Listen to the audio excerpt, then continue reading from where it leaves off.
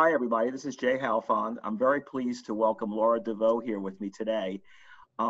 This series of conversations with experts is targeted primarily at Boston University's program in higher education administration that's part of Wheelock College.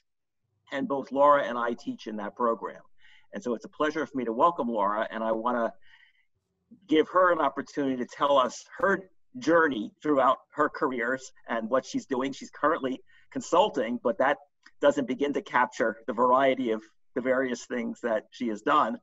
And so, Laura, welcome. I think I would kick it off really any way you'd like to, but I'm curious about your personal journey. In other words, how did you get into first residential life and then things beyond that?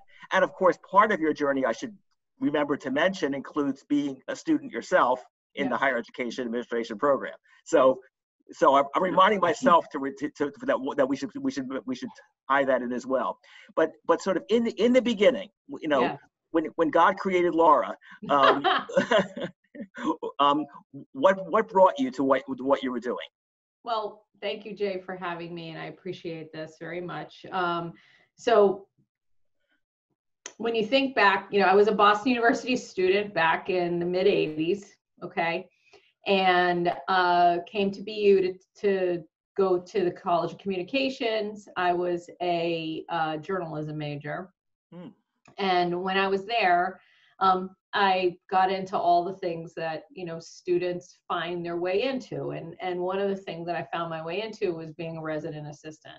And I did other things, radio station. I was the school mascot, Rhett the Terrier, like all kinds of those little things that you do. You dressed up as a dog? I dressed up as a dog. Yes, I got to travel to London with the football team because we had football at the time. And I got to go to the NCAA basketball tournament and was on national television facing off against the Duke Blue Devil. It was like, you know, those are the things that, you know, my father still talks about that. My father still thinks that's the greatest thing that I've ever accomplished in my 52 years of life, right? But anyway, so when I was at BU, and I graduated in 1989, and Jay, you will recall that in 1989, we were in a situation with the economy that there were not a lot of jobs, okay? And while I was a journalism major, the internet didn't exist. The only thing to write for were newspapers and magazines, and there weren't a lot of those jobs. And when I graduated from BU, I kind of strung together some part-time journalism jobs around the Boston area. But I was looking for permanent work, and I didn't want to leave the Boston area and move home to New York. And I was actually, speaking of Rhett the Terrier, part of the reason I got working at Boston University at the time was because I got a call from the athletic department, and they said, hey, you got a check here, and do you want it? We used to get paid $15 a game to do Rhett, okay? So it was a $45 check, all right? And they called my house in New York. My mom found me. I mean, this back in the old, you remember back in the old days when you couldn't just get a phone call on your cell phone, you had to get like 16 different phone calls, and then finally they find you, right? And so I called over the athletic department. I went to pick up the check, and the athletic director was there, and he said, what are you doing? And I explained, and he goes, well, we have a job. And I said, well, what's the job? And the job was working in the athletic department doing sports marketing. And I knew nothing about marketing, but they knew I knew how to be Rhett. So clearly I knew how to sell something. Right. And I enjoyed that. And it got me into the BU, employment pool, so to speak. And that's when I started taking classes at what was then the School of Education. Because I said, you know what, I need a master's degree. Everybody's telling me I need a master's degree, so I might as well get it for free. And that's what I did. Okay. And while I was there, jobs opened up in the Office of Residence Life, and I applied for one of the resident hall director jobs, and I moved over there because while I liked working in athletics, the work I did was really marketing, and it was not something that I was passionate about, nor was it front facing with students. It was really working with advertisers and things of that nature. So I found my way over to residence life, and that's where I had the bulk of my career in higher education was in residence life, working at not only Boston University, also at Indiana University of Pennsylvania out in Western Pennsylvania. Came back to BU after being at IUP for a while because I was getting married and my husband was from Massachusetts. So I came back here, and I always say to people, don't burn bridges. You got to make sure you're able to come back to a place, and BU welcomed me back, which was great. I left BU, went to Babson College, went to Endicott College, came back to BU after Endicott, then went to Mount Ida College out in Newton, Massachusetts, where I moved my way up there and was eventually the vice president for student affairs. And I was at Mount Ida until it closed. Actually, you're interviewing me on April 6th. So 2 years ago today, Mount Ida announced its closure. Happy anniversary. Thank you.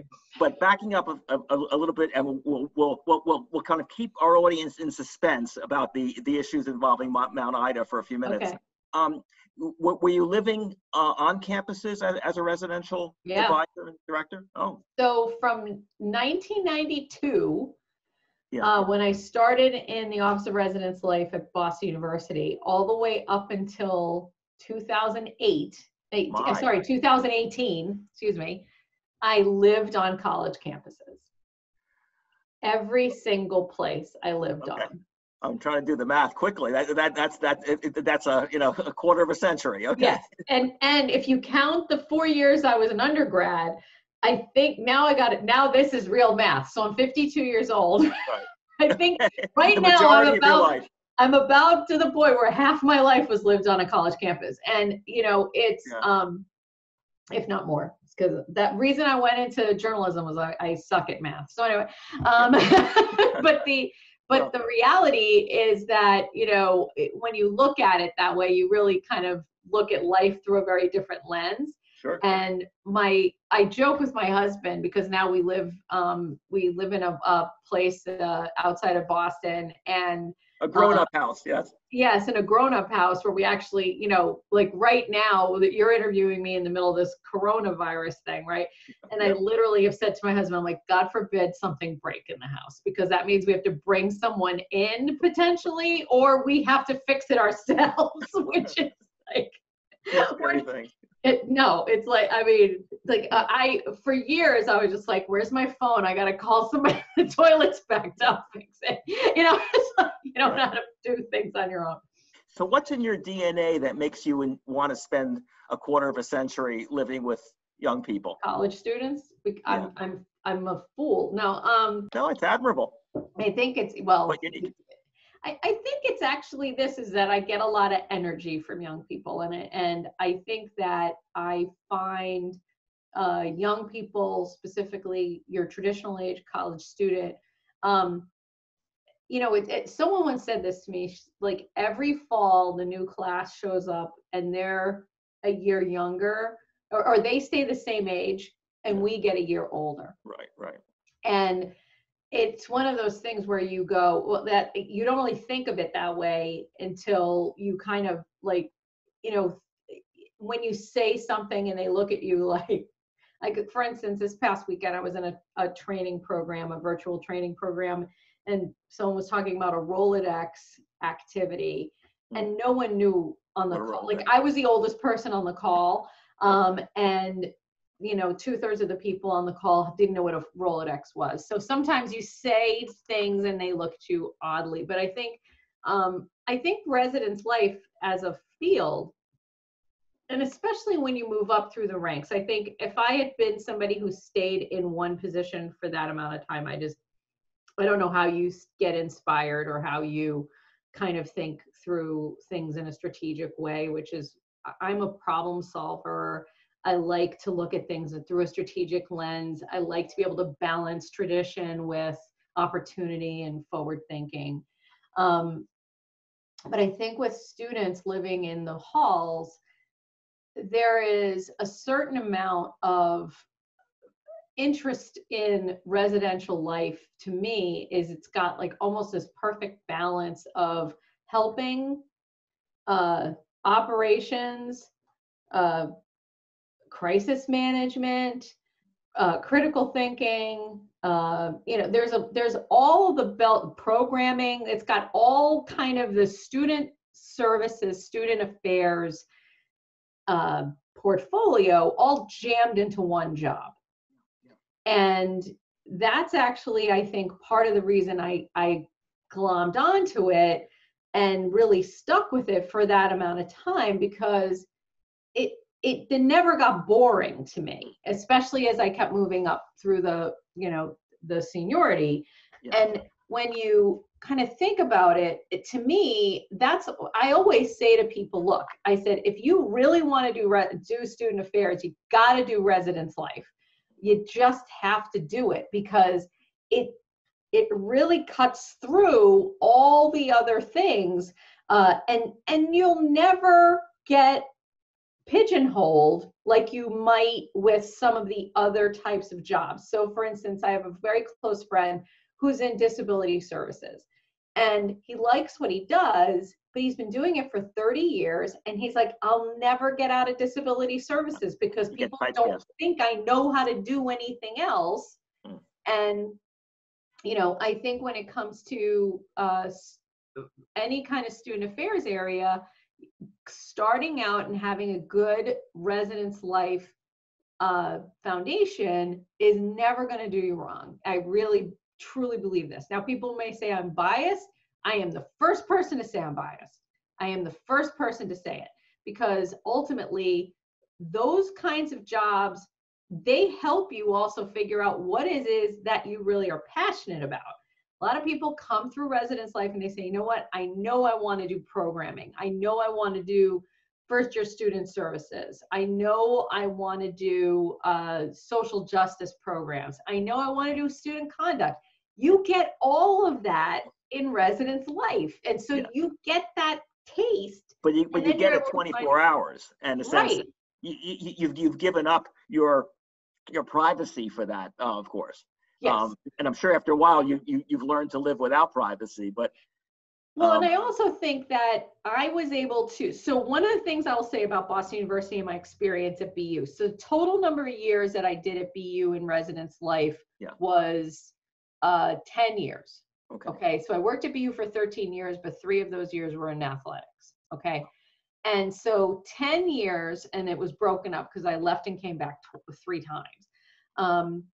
BU, and I will say this to David Zamoyski and to Ken Elmore and to Jack Weldon, who were, people who created that department. Right. It spoils people in residence life in that they all have an administrative assistant. There is no other place I've ever worked that had that level of administrative support for a residence hall director. Right. That helps quite a bit. That helps a lot. You're not doing kind of those little pieces of, like you can learn to delegate, and you get to, and I think that actually helps you as a professional too, because you learn how to work with an opportunity to delegate out, and what should you be hanging on to, and what can you give to somebody else to do. All right. The other thing about the BU program is you never had students to your apartment. Like, it was, even in the days before it was like not a good idea, because back in the early 90s, the kind of some of the stuff that we did was like, it still makes my hair fall out, but it was never like, your apartment was never kind of open to to the students. And I've interviewed at places, and even when I worked at Indiana University of Pennsylvania, for instance, part of the culture there was the resident staff apartments were kind of like a place for the student staff to hang out. Or you would have open door time. And when I interviewed for some jobs at some schools, I mean, some places your office was in your apartment. Right. And I even interviewed with some folks where like they said, oh yeah, my, you can get into my apartment through that office door and students just come walking in. I'm like, oh no. Like, I mean, and those are the kind of things that as students or as people are looking at jobs in residence life, I say, well, what is it that they actually have baked into the program to give you some, kind of distance. When I was a director of residence life at a couple of places at Endicott and at Mount Ida, I had my house, because in those two cases I had a small house on campus. Okay. It was out of the way, so I actually had physical distance. My living accommodations weren't right in a residence hall. Right. However, I had to pass my office. I had to pass through campus every time to get to my house. So that idea of feeling cut off, you don't, because you see everything and you're like, and you're literally driving back from the supermarket and you're like, I really need to stop. Right. And tell this kid to, put the sword down, or whatever he was doing, But I'm sure a really nice aspect of residential life, I used to always think, when I held administrative jobs and would be teaching as well, that I'm really not seeing students at night. I'm seeing them in their daytime persona, in a sense, and in their sort of well-behaved coming into class or coming into a dean's office, and really not seeing the full range. And when I would stay later in the evening, I realized that there's a whole other cultural experience that students are going through in what are really my off hours, in a sense. It's not their off hours. And so the vantage point must be fascinating to kind of see them in their other side, when they're acting out in any number of different ways, and you get to know the real people in some ways. You get to see the four-dimensional person that this human is, right? And and in various states of put together too. Like, so, I mean, one of my favorite times to interact with students was always Sunday brunch. Yeah. Because that was a time, first of all, I love a good omelet, right? And so I don't want to have to cook it myself. So I will go down to the dining hall and get that omelet. Yes. And that was a time that I was casual. They were super casual, and everybody's just walking around kind of doing their thing. And I used to love Sunday brunch as this like interaction point, because it's actually the time where, from a risk of seeing something you don't want to see standpoint, Sunday brunch is like a pretty innocuous time, right? And so you get to just see the students just being them and who they're hanging out with and all that. Being that when you are on campus at night, I think a lot of times the residence life staff end up becoming people that are targeted for going to games, going to art events, going to various other types of programs on campus. And they actually feel like they have a certain amount of responsibility to make sure that the students feel supported, and that they themselves are actually seeing and supporting students in the things that they're passionate about. And that is actually one of the nicest things about it, is that when you are able to be on campus with such regularity, and you can go watch games, or you can, go applaud for students in an event or whatever. It really kind of brings it all together. And it actually, I think, I always say to my staff, like, you need to have your own time. You need to enjoy your own things. Please, go to movies, go to the gym, do the things that you care about. But also, when you're on campus and you're going to these things, remember that student in their best moment. Okay, remember that student, because when you see them in their not so best moment, when you see them in a time where they have to meet with you because maybe they made a mistake, or maybe they did something that was just poor judgment, it is always great to be able to say, hey, you know what, Jay, I saw you in the basketball game the other day. I saw what kind of leader you are. I saw you with your thing, this is not, I know that this moment is not the J Indicative. moment. Right, right. Okay. It's not indicative. Right. And when they see you sitting back and cheering them on, and then you're able to talk to them in another kind of mode, Right. in a time when they have been challenged, it actually helps with the process of kind of assisting the student through challenging times. So I appreciate all the gratifying aspects of it. So now now you're going to wean yourself from the intimate experience with students in which you're living amongst them towards to getting your own house and on campus, then eventually moving up the administration. Talk about that experience in terms of its gratifications and its challenges. Yeah. So were you ever residential at Mount Ida? Yeah, at Mount Ida, I was there. So when I got hired at Mount Ida, as the director of residence life, I lived on the campus in a small house. And then when I became the vice president for students, so as I moved up through the dean of students office and that sort of thing, they kept me on campus because, frankly, one of the things I'm good at is emergency response. Okay, like I'm pretty damn good at getting shit done, pardon my French. Okay. And so when I watch how things are happening with the coronavirus, I literally it's like everything I could do not to stab myself in the head when I'm watching these press conferences. But anyway, so when well, I wanted to say one other thing real quick is that, yes, being in residence life is gratifying and all that. But I think that for those folks who become their entire life is the living on campus, and their whole social life is there, their whole being is there, I get very aggravated with that. And and that was actually something I learned at BU, is that people had lives outside of res life.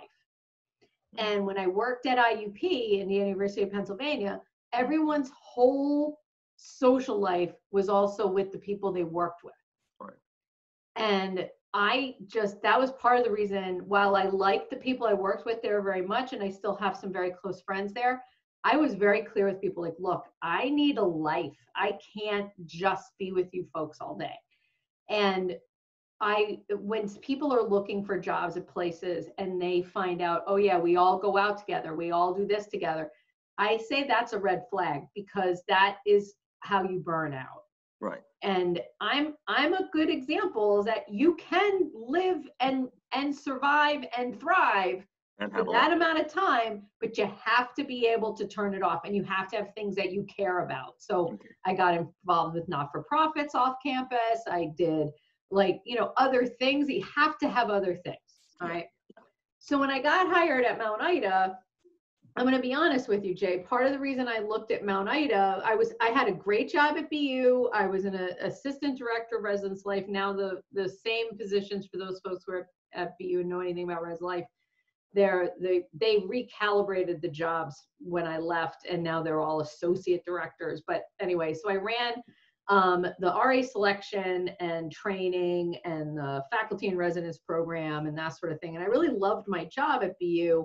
But I just adopted my daughter, and was living in Boston, and I was already feeling, even though she was only 11 months old, I was already feeling this level of, okay, where's she going to go to school? Because I need her to be able to go to public school, and Boston public schools not very strong, and I was already freaking out about it.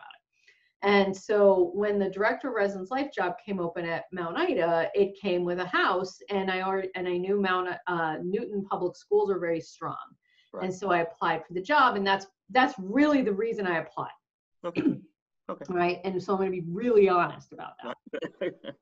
And so when I got to Mount Ida, small school, so it couldn't be more different than Boston University. Okay. So it was it was very small, only about 1,100 students, about 750 living on campus at the time.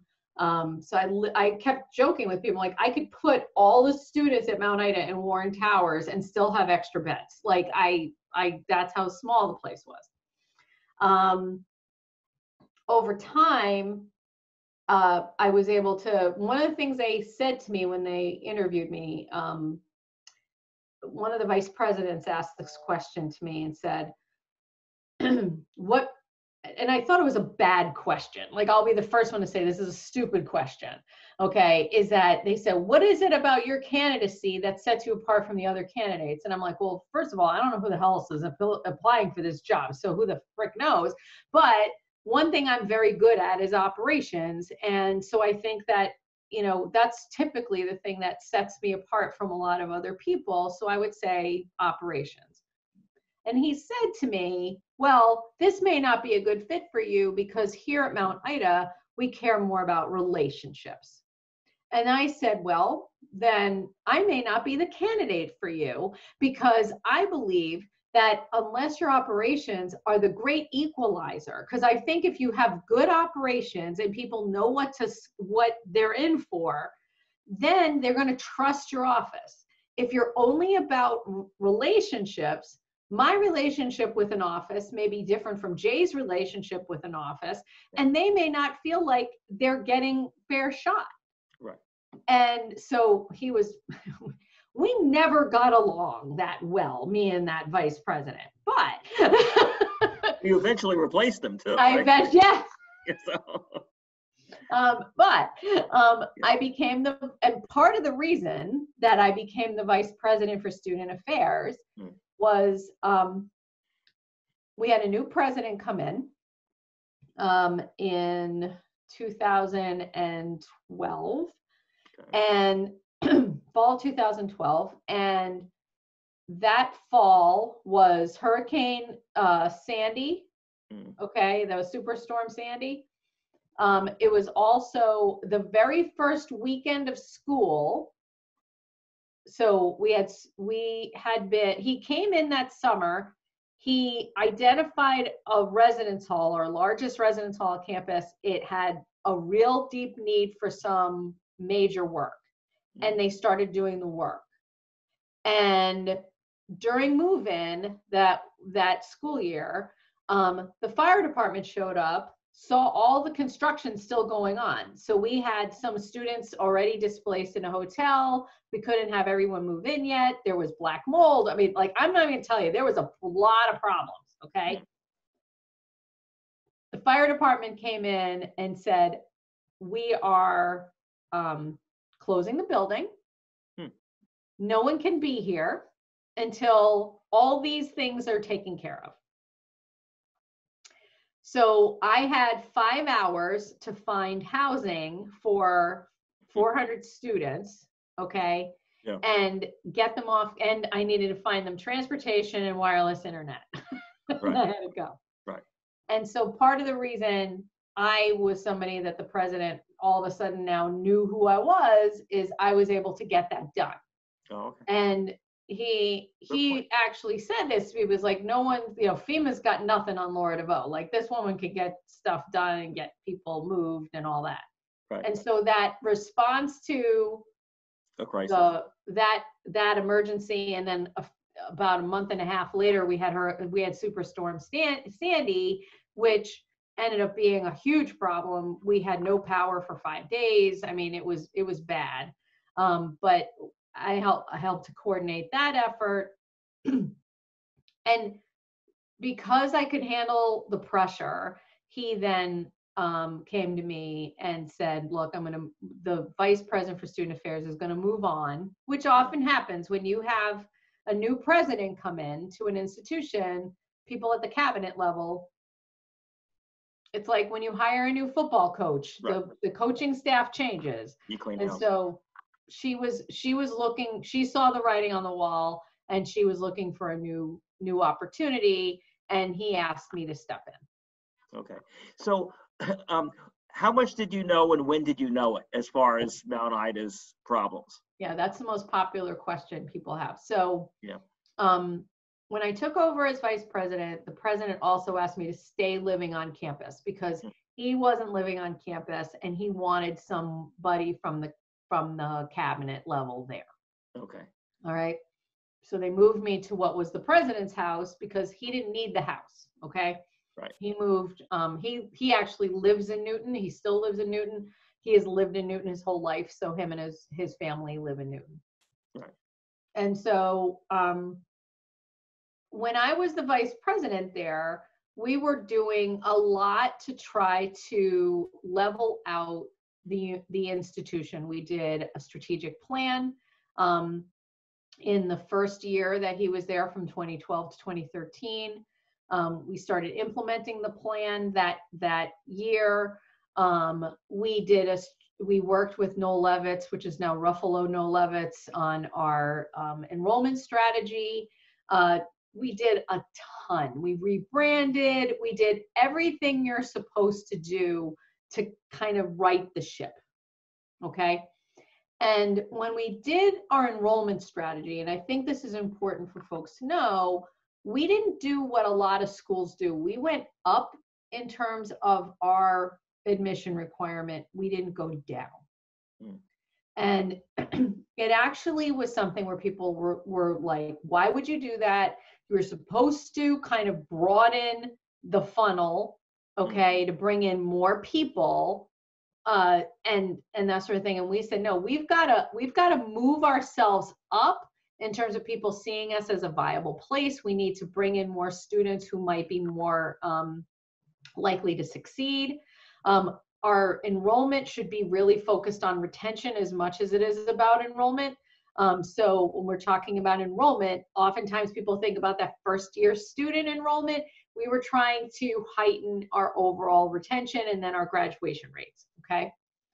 And so I was in lockstep with the provost. The provost and I worked so well together. And now, I'm not saying Ron and I agreed on everything. We had fights. I mean, we would yell about stuff, but then the next, then like, who's going to lunch? I'm going with you. Like, we got along, even though sometimes we didn't always agree. But the one thing we always agreed on was that whatever we're doing has to be for the long-term benefit of the institution. Right. Okay.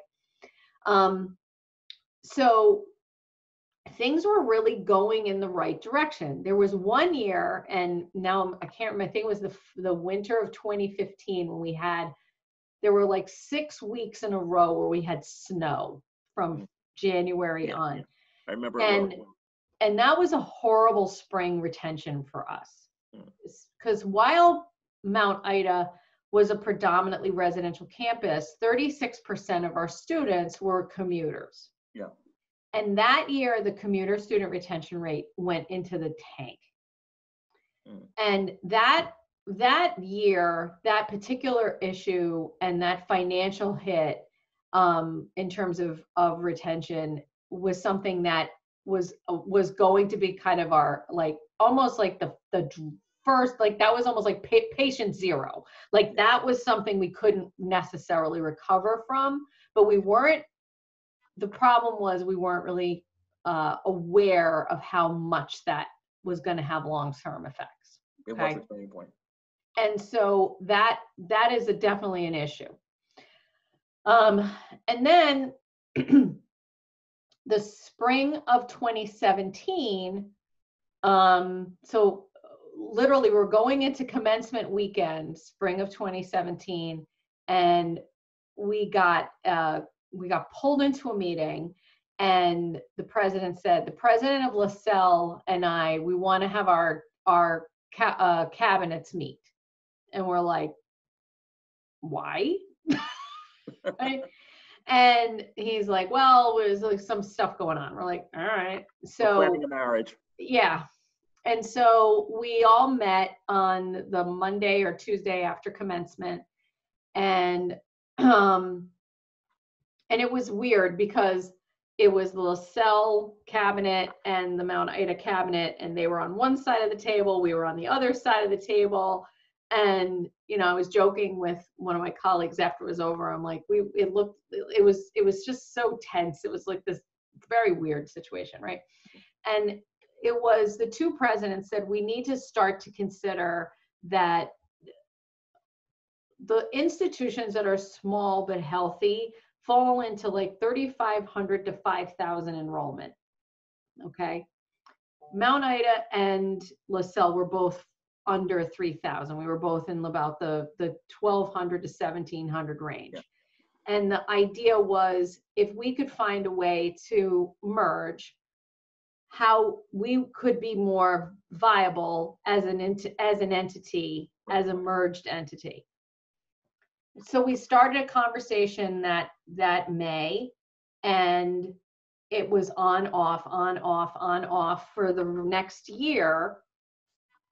And in the spring of, just after January semester started, we made an announcement that the institutions were, so that was spring of 2018, we were looking into conversation, doing this merger. And the reason we had to have that public conversation was because if you are, your creditors need to know, so that has to become public, so your creditors have to know.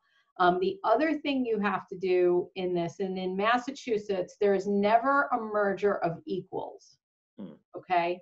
There's always one party that is going to be the acquiring party. Right. Okay. So when you look at the Boston University Wheelock merger, yeah, it's obvious. That's obvious. The one that I think when people look at it locally, they may not have, unless they were really paying attention, Berklee College of Music and Boston Conservatory. Right. Berklee, they were the big dogs. They have an incredible endowment. They were much healthier financially, even though they were both art schools. Okay. So when it came to Mount Ida and LaSalle, something that LaSalle had that Mount Ida didn't have in their portfolio is they have something called LaSalle Village. Right.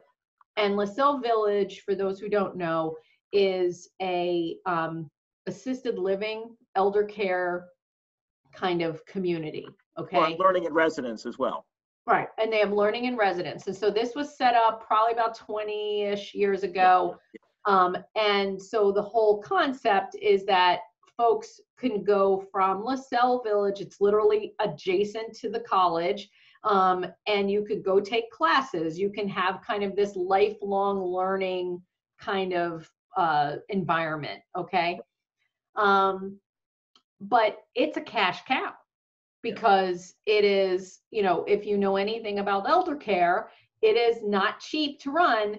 And people get premium pricing for this type of an environment. So that was kind of this, like, when you look at the portfolio, that was making up on any losses on the enrollment and the college side. Right. Okay. So we were in this conversation. Those of us in the cabinet were not in on a lot of the conversation. We would be brought in as necessary.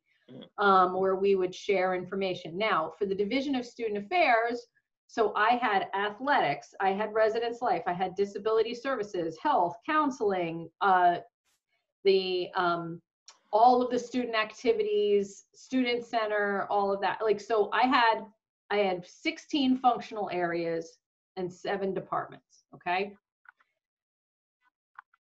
My team was most likely to be cut in all of this. And they knew it. Like, how many, I mean, you need one men's soccer coach, right? You need one director of disability services. Now, while you would hope that with an expanded number of students, you would hang on to maybe some people so you could have some backup, you could have some bench. But that was not what we were hearing. We were hearing, no, we're going to make this a lean operation. Yeah. And so, and then winner takes all, in a sense. And if LaSalle is the winner, they get exclusive control over that. Right. And so the faculty, on the other hand, those folks were basically told, look, if this goes through, you know, 90% of you are going to be fine. Because while there is some repetition of some majors, you are going to need to have extra sections of business classes. You are going to have, so this is not just that, you know, we're going to make faculty teach more. We're going to, because we can't, we're going to need more instructors. Okay. So the administrative side of the house was quite concerned about this because there's going to be people who are going to lose jobs. There was not a consultant brought in and there's a lot of consultants out there who specialize in mergers and specialize in this type of thing. As probably you should now if you're not yeah, already. Well, I do work with a company, so we do help with that. You learn by experience. Yeah, it's called trial by fire, right? Yeah. And so when you have these opportunities, like, and I actually said it at a meeting, I'm like, we hired consultants to tell us what colors to be. Why have we not hired a consultant to talk to us, to walk us through this merger? Because I would rather have someone who has no skin in the game walking us through. But there was a disagreement from the two boards of trustees about that. And ultimately, the merger didn't go through. Right. And we were told by the president of Mount Ida, well, we have a plan B. And we're like, and that would be what? So then on April 6th, 2018, we made the announcement that we were closing Mount Ida and the property was being sold to UMass Amherst to create this UMass Amherst Mount Ida campus. And no faculty and staff would be retained, and all students would be have to find another place to go. Not much of a plan B. Yeah, it wasn't much of a plan B for any of us. It was a liquidation sale. Yeah, and that's really what it felt like. I mean, I remember sitting in my office on Patriots Day, and the classes were closed because we had no class on Patriots Day because we were on the marathon route. And I was meeting with a staff member, and we had at that point decided to move our commencement off campus for the first time in the history of the school. Mm-hmm. We moved it to the pavilion in Boston, downtown, because we knew that we could not contain it from a media standpoint and from a security standpoint, and we needed extra help. And so an old friend and colleague, someone I worked with at Endicott, now runs the pavilion.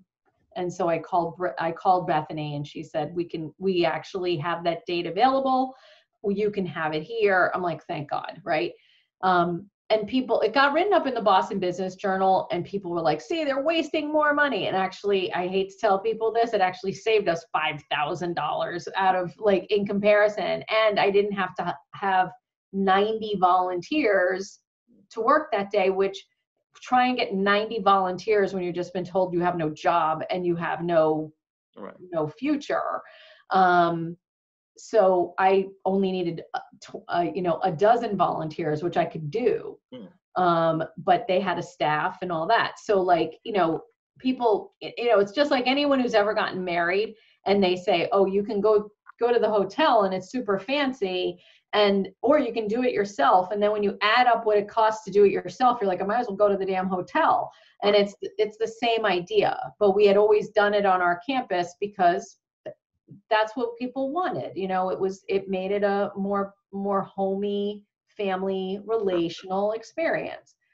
So anyway, so I'm sitting in my office and I'm with these folks, and we're talking, we're kind of walking our way through, like, okay, what do we have to do? How can we make this as easy as possible? That sort of thing. And while I'm in my office with one of my colleagues and this woman from the pavilion, some people from UMass were walking around with our facilities people, and they walked in my office while I'm sitting there with two other people, and they walk in and they said, yeah, we'll keep that and that and that. And they walked out. And my friend Bethany was like, did I just see that? And I said, right. Yes, you did. Yes. Well, that was the moment. Yeah. Yeah, no, but I mean, it literally was like a fire sale, and that's how you felt was when you were in the middle of it. But colleges have a real dilemma, because if they're transparent with their stakeholders, then of course it becomes a self-fulfilling prophecy. They're scheduling their own demise. And I think Right. Mount Ida seemed to, frankly, portray non-transparency, and thus, when it went under, it was a shock. It was a trauma. Yeah. No, and it absolutely was. So what was happening was that the trustees weren't being as transparent. The CFO wasn't being as transparent. Right.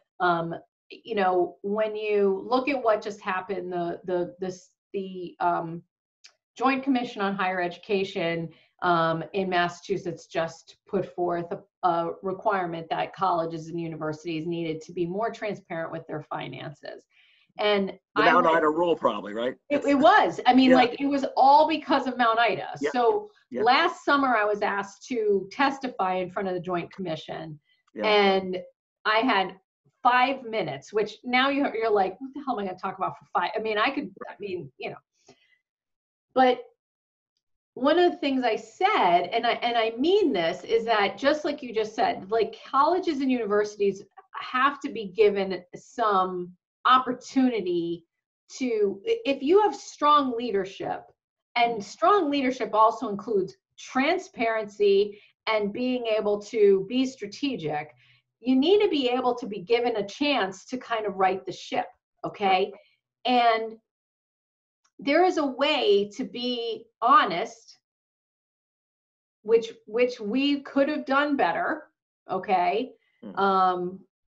And I put myself down as a we there because now I know better, okay? Now I know some of the things that were not being shared with me, that should I be in a situation in the future, I know what to ask. Yeah. Just like you bought a lemon, now you know, right? Yeah, it's a good experience in that sense. Right, it's a good experience. After therapy, I can now say, yes, that was a good experience, right? But, one of the things that happens as a result of this is that one of the things I truly feel strongly about, and one thing I didn't talk about yet, was in the fall of 2017. So remember, we announced in the spring of 2018 that we were closing. Right. In the fall of 2017, we went through our 10-year accreditation visit with NEASC. Yeah. Okay. In my mind, and I said this to the Joint Commission, I said, accreditors need to ask different questions when it comes to fiscal health. Okay. And it should have a lot of the weight should be on the shoulders of the accreditation process. Right. And we shouldn't be waiting 10 years. I mean, there's a midterm accreditation letter that you're supposed to send in, and you do, to say, here we are with finances. They do talk to you about wherever you are. If you're on some kind of probation, you do have to do letters more often. There's checks and balances. We were in that boat. We were in that boat because the 10-year before, we had to keep doing these financial. You're asking the wrong questions. If it took 10 years of sending in what NEASC wanted, and then all of a sudden, now we're closing, we're asking the wrong questions. But I'd hate, to sort of sum it up a bit, I'd hate for us to all have to kind of live in the shadow of Mount Ida in a sense. No, absolutely. And that's not, I'm of the mindset where I'm like, I feel bad for everybody else, because I know part of the reason why this all happened wasn't anything to do with finances. It had to do with leadership. Yeah. When people ask, why did Mount Ida close? There were 3 reasons Mount Ida closed. Number 1, deferred maintenance. Okay. We had $40 million of deferred maintenance when Barry Brown became the president of Mount Ida. Right. Okay. So then you had your debt load. Your debt load became too much. We got loans to try to fix that problem. Okay. So with the debt load combined with your discount rate, our discount rate was 63%. No, that's it. Once it crosses 50, it's you're buying your students at that point. Right. So your discount rate was too high. All right. And then the third reason is leadership. Yeah. Okay. You can figure out a way to pay for that $40 million debt. or that $40 million deferred maintenance, you can figure out a discount rate that's going to get you the students that you need, okay, that isn't going to cripple you financially. But in order for that to happen, your leadership needs to be good. Okay. And leadership matters. All right. That's great closure. So, yeah, it was obviously a life-changing experience. A pandemic, a global pandemic is probably even a less impactful trauma for you than going through that at Mount Ida. But well, we had this past Friday night, we had a little Mount Ida reunion Zoom cocktail party, right? Yeah. And people who are now working on other campuses, and they've had to close to send kids home and all this stuff. And they're like, it's traumatic because you feel like you're living it again. Right. And they said, they've gone to their boss and they're like, oh, how come you know what to do? They're like, I closed a school. I know what it feels like. I know. And I'm just, and this is for a completely different conversation someday, but maybe we should have a session on what's going to be the next set of Mount Idas and how will the pandemic, accelerate that process. But I think we've had a really good conversation. I think people followed your career and the comforts you had as a residential director and the challenge of responsibility and that you faced at Mount Ida, which is an experience of a lifetime. Well, that's what I'm in my dissertation phase at Northeastern, and I'm writing on the closing. Basically, the whole thought is how to make closure a student-centered process. Right. Because it needs to be. It's a traumatic event, and the students need to feel like they matter. Yeah. So on that note, maybe we should have another conversation recorded at some point on that one. Absolutely. Laura, thank you so much for coming out of your hibernation today and talking with us. And it was a great opportunity to get to know you, and I really appreciate that. Oh, I appreciate it very much. Thank you. Thank you.